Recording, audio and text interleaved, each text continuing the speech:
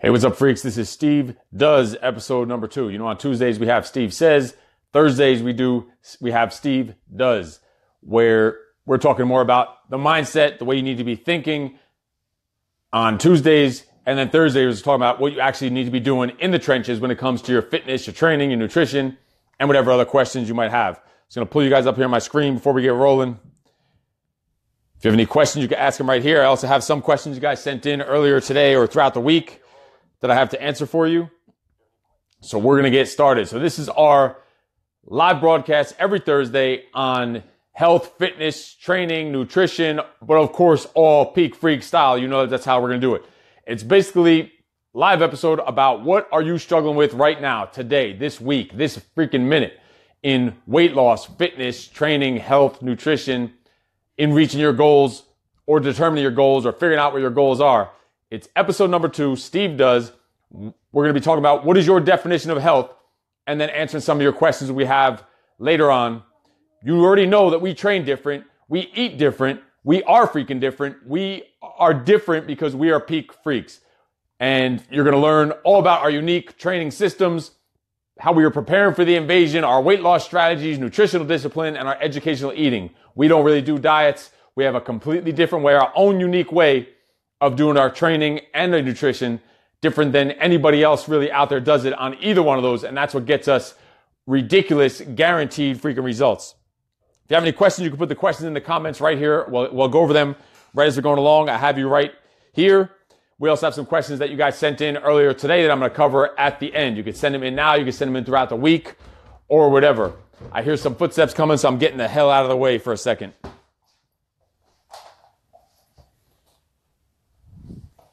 No excuses!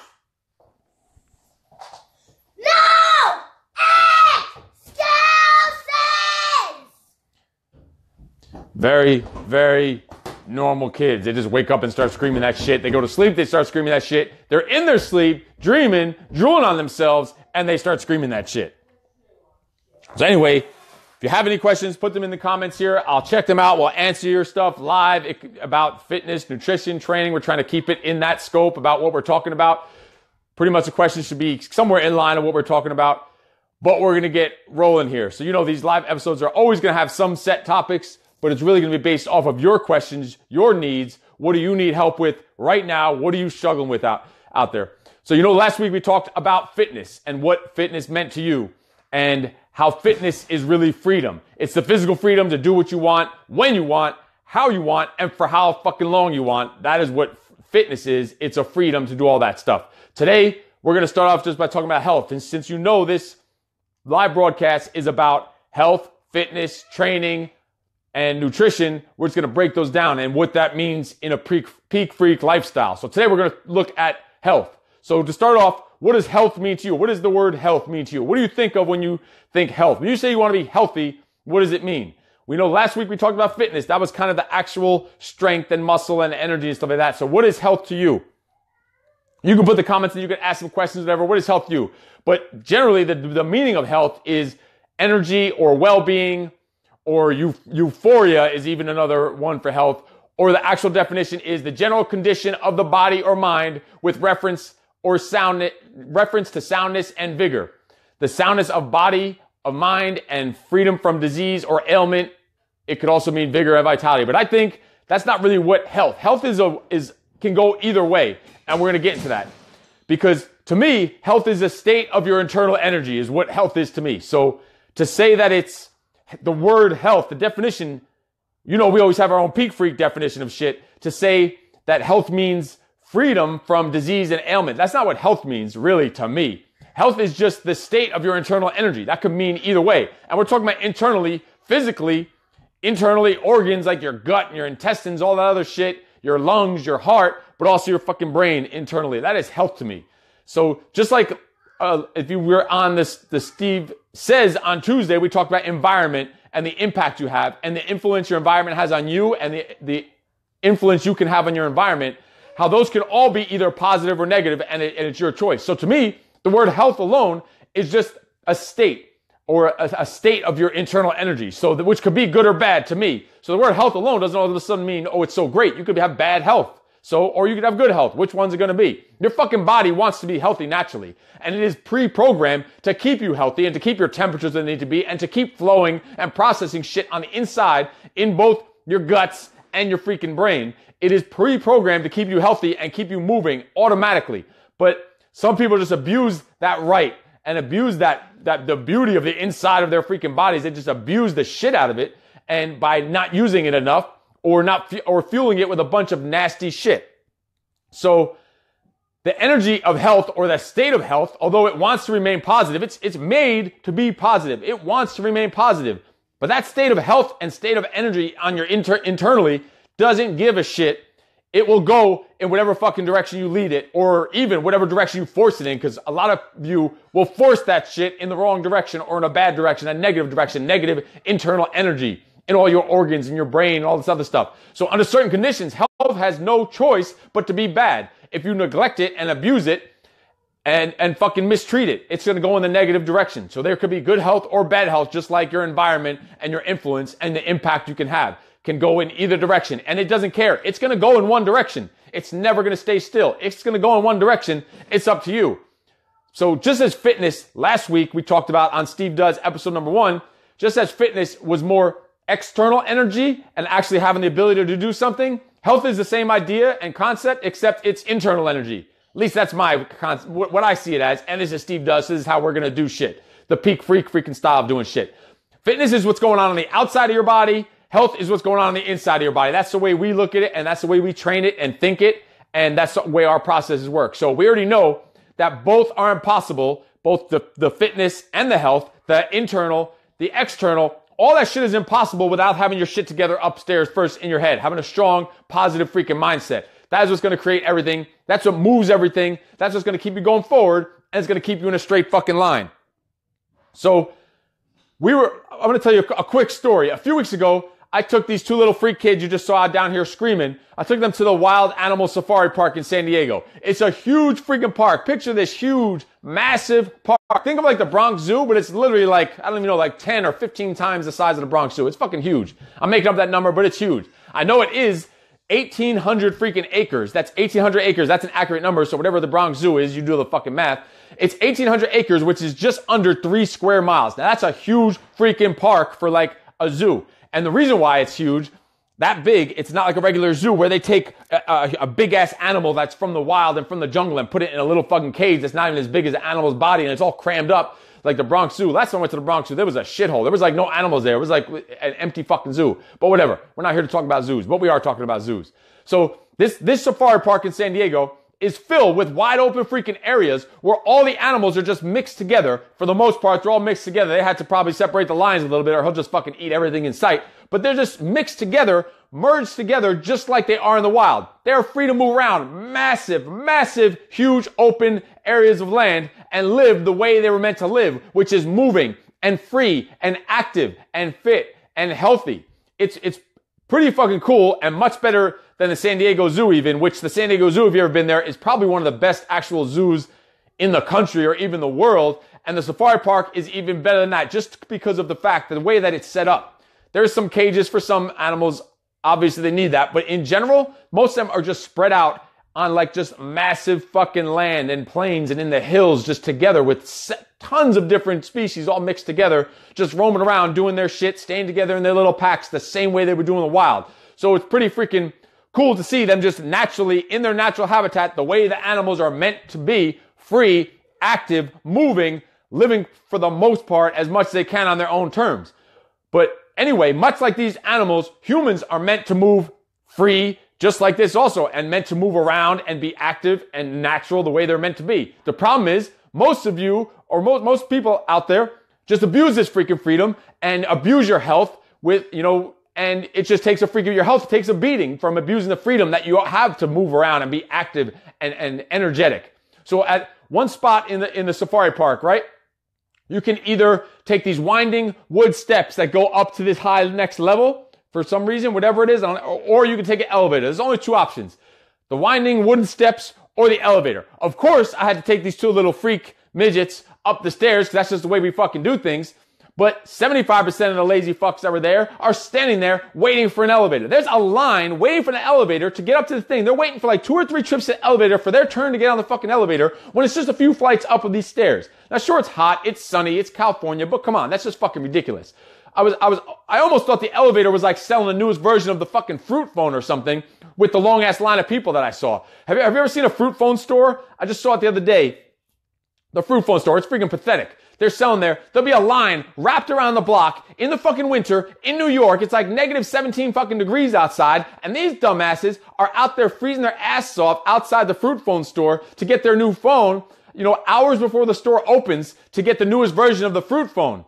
Motherfucker, you just bought the previous version that came out like 2.5 weeks ago, and now you need to get the new model or something because the new model of the fruit phone now came out with the Model 12 freaking Z.2.1.3 model, the newest one, in the last 2 weeks. So besides the fact that it's the same exact fucking phone that was released last month, except the only thing they changed, it's like 0.000000001 millimeter thinner than the last one. So, logically, you need to fucking get that, right? So let me stand out in the cold like a jackass in New York, freeze my nuts off to go wait for the new fruit phone because it's a fraction of a fucking millimeter thinner than the other one. So I need to get that, of course. Anyway, we get sidetracked. Just it's the way we do shit. Anyway, back to this safari. What the hell is that? I don't even know what the hell she's saying in there. Ita says, healthy to me means being in a healthy and clear state of mind. Everything else will follow. This Vares says something in Hebrew. I'm not sure what she said. Anyway, back to the safari and the elevator. Our freak family goes running up the stairs, so clearly we need to make it become a workout because that's just what we do with everything. We need to make it a race and a fun and a competition and different because that's just the way we roll. That's the way we do shit. So we're taking the stairs up, flying up the stairs, right? As we get to the top of the stairs or get near the top of the stairs, I hear these two people chanting and screaming at the top platform between the elevator and the top of the stairs. I hear some chanting going on. They're saying, we won, we won, we won.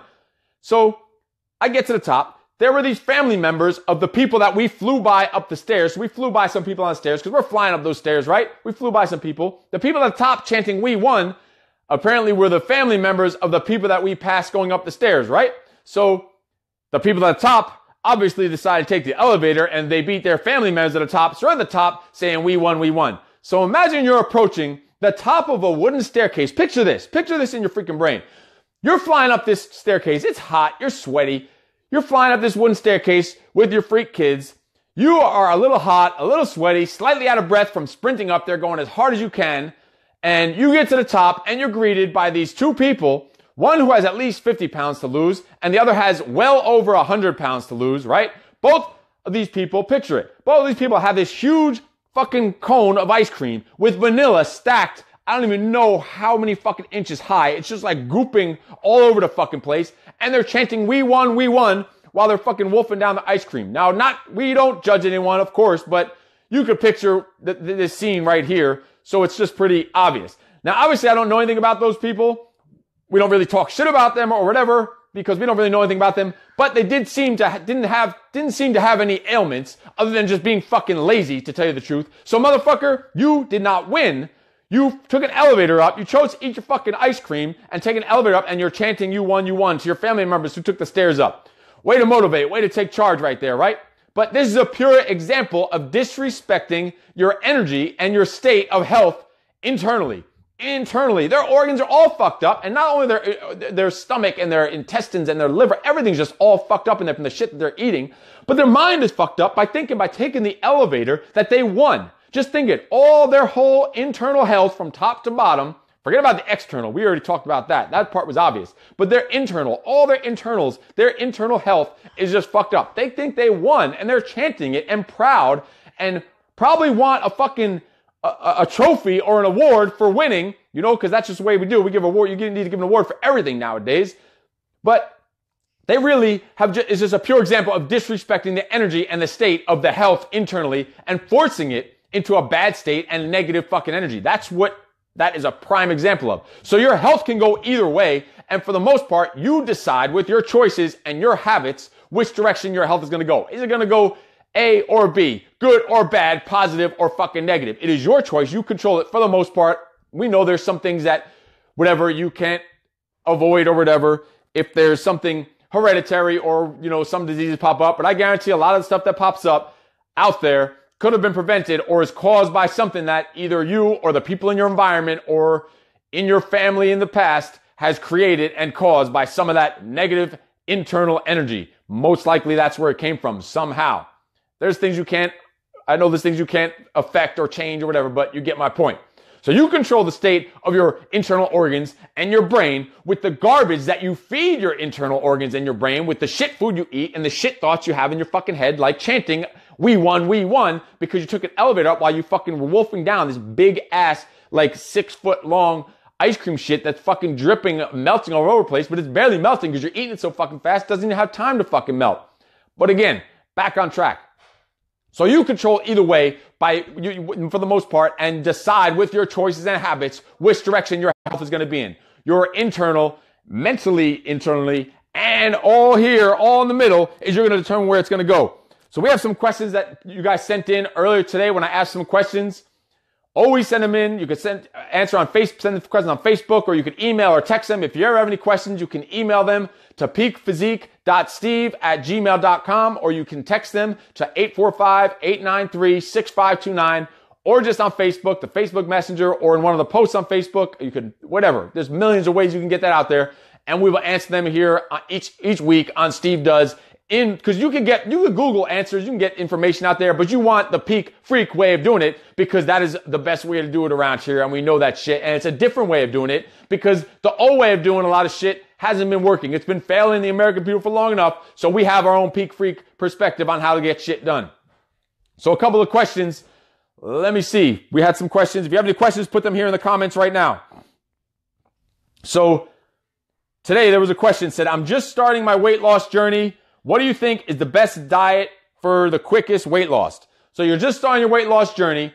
What do you think is the best diet for the quickest weight loss? So the first step, before you even choose which diet you're going to do, which thing out there you're going to do, is to mentally prepare for the marathon and not the sprint. Don't think the quickest way to weight loss, the fastest weight loss, because that's going to cause you just to starve yourself and do things the wrong way and not last the long term. So the first thing you need to do is think about a marathon, not a sprint. You need to mentally prepare for that shit. It shit ain't going to happen overnight. Don't go looking for the quick fix or the magic freaking pill.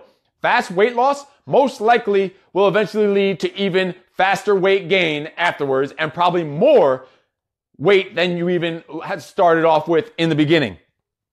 So accelerating your results is a different story. You can accelerate your results by doing things, but not a quick fix or even an easy fucking fix, because accelerated results does not mean easy. That's for fucking sure. But accelerated results, which means boosting your potential of results or potential of outcome, would come with a complete overhaul of your eating habits, assuming that your current or past eating habits were pretty shitty. So that would be the way to do it, is to go literally like cold turkey and make all the changes all at once. But when it comes to changing your nutrition, you can try to completely change everything all at once, and that will definitely accelerate your progress and results. That is mostly the way we do it here at Peak Physique. But keep in mind, at Peak Physique, we're giving them daily support in person every day in the training sessions. We're also training them, telling them how to exercise, how to work out properly, effectively, the right intensities, how to modify and correct things, how to stay mentally strong in person. And then also we're giving pretty much 24-hour a day support and accountability online in the 23 hours of the day that they're not in the gym, or the 22 or 21 hours a day they're not in the gym, because some of you fuckers spend several hours in there and that's what you want. This gym is your freaking home. You can stay as long as you want. Hang out all day with us. That's cool with us. So when you have all that support system in place like they have here at the gym, you have a much higher chance of complying to a complete overhaul. Like if you're just eating totally shit and then you just start training and you say, okay, I'm going to go from 100% shit to 100% perfect. It's hard to do if you don't have this complete support system like we have at Peak Physique. So, but it is possible it's going to make it much more possible and a higher chance of complying with the complete overhaul, of your past poor, shitty eating habits. But if you're just doing this on your own, because this was actually a question, yes, cold turkey. Benner did a cold turkey and that shit worked for him, but he has the support system of the gym. But this question actually came from someone who is not a member of our gym, and I'm not sure if that she lives in this area. And I think she actually lives in the area, but she's not a member of the gym right now. So we also want to help as many people out there as possible that haven't even been to Peak Physique yet. So if you are doing this on your own and don't have the amazing support system like we have at Peak, and you don't have anyone to guide you, and you don't have anyone to lead you, and you don't have anyone to hold you accountable, or anyone to get in touch with and answer your questions 24 hours a day, pretty much like we do at Peak, and have a team, 100-strong army of all the other Peak Freak members to help you out, then attempting to switch everything all at once might fucking backfire on you. So it might just be too much of a shock to you, or you might do it wrong or make some mistakes here and there, and you end up breaking down. You binge on a bunch of bullshit, binge eat, and the next thing you know, you're even worse than where you started, and you never gave yourself a real chance, and you just end up quitting again and again on that never-ending freaking roller coaster like you've done over the past 10 fucking years. So how do you overcome that if you're attempting to do this on your own?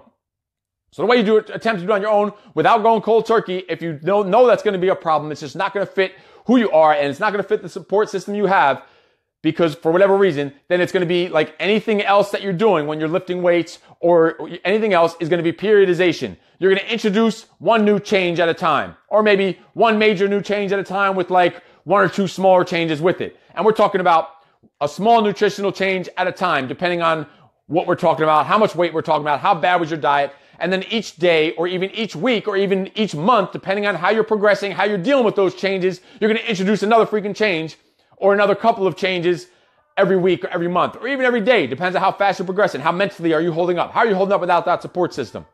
Then master that shit. Whatever that one change is, master that shit, and then just keep adding another change to that on top of that, and just keep building until you finally have your shit together. And eventually you'll be almost completely clean eating. And it will take a little bit longer than if you just went cold turkey and did it all at once. But I'll tell you what, taking a little bit longer and a little slower progress is better than just completely fucking quitting again like you might have done in the past. So even at a slower pace, this periodization rate is a little slower of implementing one small change at a time. Your results and weight loss will still be 10 times quicker than the amount that you would have the amount of time that you've been unhappy with the diet that you're in. So don't think slow is always going to be bad. Sometimes slower is better, and it might work for you. If you're in our program, we go cold turkey. Everyone that comes here, we expect you cold turkey because we know we're here with you day in and day out with you nonstop to help you every fucking second of the way. And we give you that 24-hour support, and you have this team and this family, this Peak Freak family to help you out. So when you're actually on our program, we're going to have you go cold turkey, and we're going to make that shit happen. And it's happened. But there are certain individuals that come in and cold turkey doesn't work for them, even in the gym. And you know what? We just use this periodization technique and we break it down piece by piece, step by step. Everyone's a little different. So some people cold turkey just didn't work, and we knew they're going to crash and burn and they're not going to survive in the system. So we break it down for them. But that's what we can do for them on a daily basis. So if you're on your own, probably periodization is going to work better than cold turkey, but you know how strong you are mentally and how weak you are and if you're going to break. So that's something decision you're going to need to make. You're going to go cold turkey, or you're going to go through periodization program where you're adding one change at a time, mastering that change, nailing it, not being affected by it, and then adding on building on top of that, building blocks to success. Any questions, you can put them in the comments. The next question we had was, what is the best time of day to work out, and what should I eat before and after my workouts? These are two questions in one, and so we're going to go over both of them. So the best time of day to work out, you know you're always going to get a different type of answer when it's a Peak Freak answer. The best time of day to work out is whatever time you're going to actually fucking show up. That is the best time. Whatever time you're actually going to be consistent with. Whatever time you're going to show up, have a positive attitude, and fucking kick ass. That's the best time to work out. So for everyone, that's different. So just me to say, the best time to work out is 6 a.m. because neurologically this and bullshit that, your metabolism and your whatever, your heart rate, bunch of bullshit. It's whatever's going to fucking work for you up here. All that other shit doesn't matter if you don't have your shit together up here. Like we said, all these things do not matter if you don't have your shit together up here. So the best time to work out is whatever time you're going to get your ass into the gym. I don't care what time that is for you. For some people, that might be 5 a.m. For some people, it might be 5 p.m. Some people, it might be 8 p.m., 10 p.m. Some people want to train before work. Some people after work. Whatever time you're going to get consistent and make it happen a minimum 3, 4, 5 times a week, that's the time you need to do. Whatever time you can get to the gym consistently and make it happen and actually show the fuck up, because that is also one of the hardest part, is just showing up. So whatever time you will make that will make you be consistent, and hopefully the time you're going to have the most energy, that is the best time for you. So it's different for everyone according to your schedule, your work, your kids, whatever you have to figure out. But we know you need to put yourself first, because there's no point in revolving around everyone else's schedule if you don't have your own shit together. You're not going to be able to help them if you can't help yourself first. Get your own shit in order first. So 5 a.m. workouts might change your freaking life. It takes a whole new level of discipline and mindset, and my 5 a.m. peak freaks know all about this, to make it consistently to a peak physique boot camp or boxing session at 5 a.m. 5 days a week. Now that takes some serious mindset and discipline to make that happen. So it will create, doing a 5 a.m. session makes you a whole different beast. It changes your life. It will literally change your life if you start training at 5 a.m. because it's going to create structure and control in your day and your entire fucking life that you never knew you had, that you never knew you were capable of. It gets to 9 a.m. You feel like the day could be over. You've already accomplished so much in your day. You've already gotten up. You've eaten nutritional stuff. You've already trained, busted your ass, killed a bunch of fucking fat, then had a post-workout meal, got your kids ready, got ready for work, got to work, started your day, start working. You're like, what the fuck? The rest of the day is going to be a joke. It's already a success. You're at 9 a.m. You're just going to ride that success wave, ride that fucking energy wave the rest of the day for those 5 a.m. freaks. It gives you a whole different world, a whole different mindset when you get on that track, like daily, day in and day out, attacking that shit. It's going to change your life and structure. So 5 a.m. is a great time to work out if that works for you. So the important thing is that you understand how to fuel your body properly depending on what time you decide to train. Because the time of day you decide to train is going to determine, which leads us right to your second question, is what I should eat before and after my workout. So if you're training at 5 a.m., you need to eat differently than if you're training at our 8:15 p.m. boot camp or boxing classes at Peak. You need to eat differently. If you're training at 5 a.m., you need to eat before your session. You need to wake up early enough that you can eat 30 to 45 minutes before your session, but it needs to be something light. And you know what type of stuff your health deals with when you're on a short-term basis. We're talking about 30 minutes. So maybe having like someone with a Greek yogurt knows that in 30 minutes, they're not going to be ready to work out because that's just too thick and too heavy in their gut. So you need something lighter. Like the best thing that we have at Peak is the Herbalife beverage drink mix, which has 15 grams of protein. It's like a juice. It's totally light. You can even drink it during a workout and it wouldn't affect you, even give you energize you probably. And that's like the go-to thing we use for our 5 a.m. people is the Herbalife beverage drink mix that we sell in both locations, because you know what type of heavy stuff might screw up your stomach. They say breakfast is the most important meal of the day, but really that's, just another bullshit saying. They say, who the fuck is they? First of all, I don't know who the fuck they is. I like to meet they. They seem pretty fucking smart. Fuck they. They say breakfast is the most important meal of the day, but really your post-workout meal, that's your workout right after, your meal right after your workout is your most important meal of the day, followed by your second most important meal of the day, which is your workout that you have before your workout. So your day needs to revolve. Your meal and your nutrition revolves around where your workout is. That's going to determine what you eat, when you eat it, how much you eat it, and all that stuff. And then maybe the famous breakfast that they talk about is maybe the third most important meal of the day, because you do want to be fueled for your day in the morning, regardless of when you're going to work out. So your eating needs to be based around your training session. Your post-workout, your muscles are just fucking empty. They're starving. They're fucking spent. They should be, at least if you're training the way we train at Peak in the boot camp boxing classes, they should be starving. So they're ready.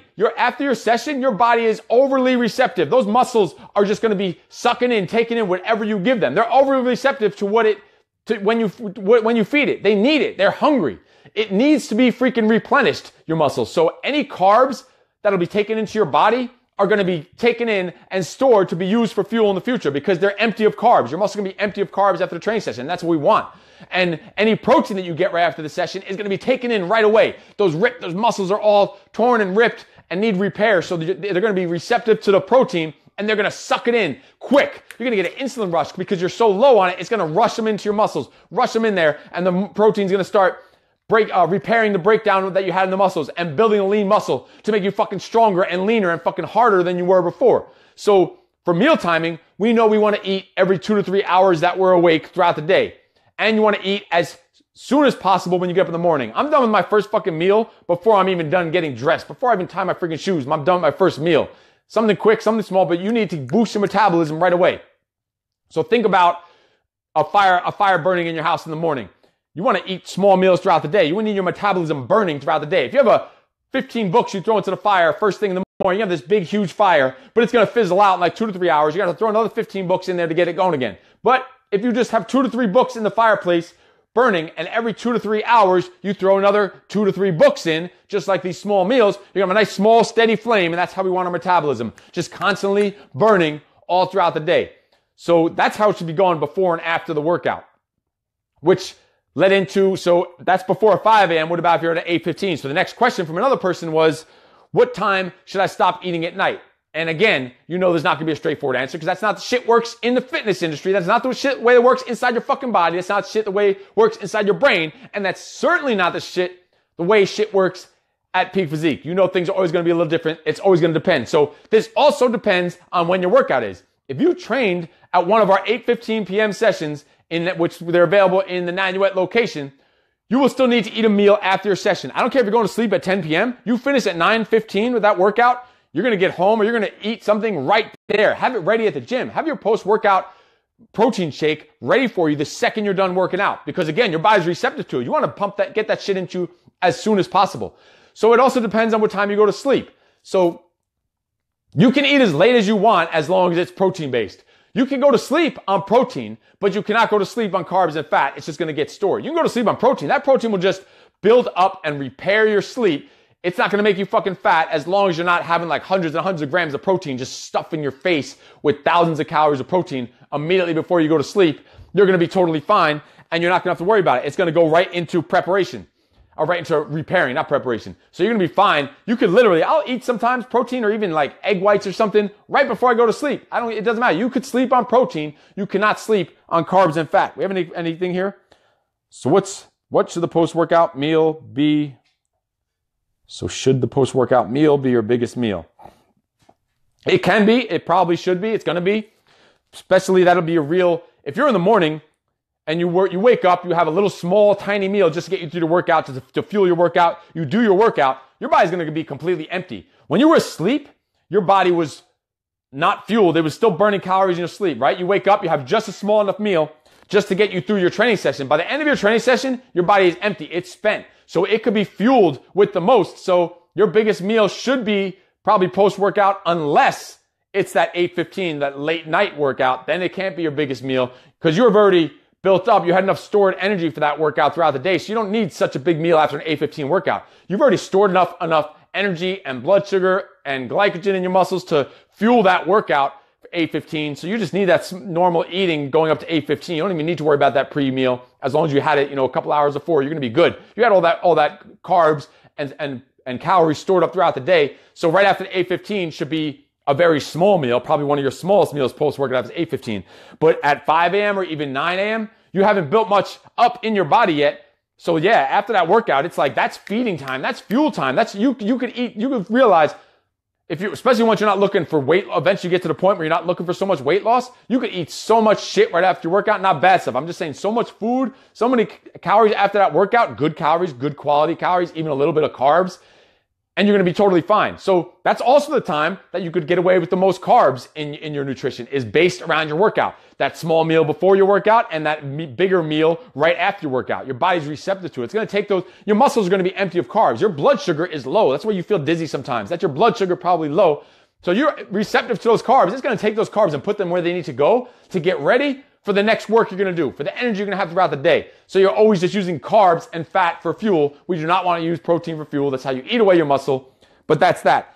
Those are the questions we have. If there's any other questions here, we'll answer them. If you have any other questions, put them in. Or if we missed something, just put them in the comments. But don't forget, every Tuesday, Steve says, every Thursday, we're going to pick a set time. It's not usually going to be this late, I don't think, on Thursdays. But we'll see. We're going to pick a time that seems like it's working for you the best on Thursday. Tuesdays right now is at 2:15. And that's just part of our Tuesday. We talk about the mental side of the game, getting your shit together mentally on Tuesdays. And we talk about what you actually need to do now with that mental power that you have to implement. Thursday is all about implementing the diet, the nutrition, the training, the fitness, the health. We said the fitness is on the outside, the health is on the inside. So we're talking about today, what does health freaking mean to you? That's what it's all about. I'll talk to you guys later. Get your ass to the gym. There's still sessions tonight going on. You still have 6:15, 7:15, and 8:15 in Nanuet, and you still have 6:15 and 17 in Suffering. Get your ass to the gym. Post-workout, refuel yourself. Get your shit together. Any questions, put them in there. I will reply to every single comment personally, and I'll talk to you later. No excuses.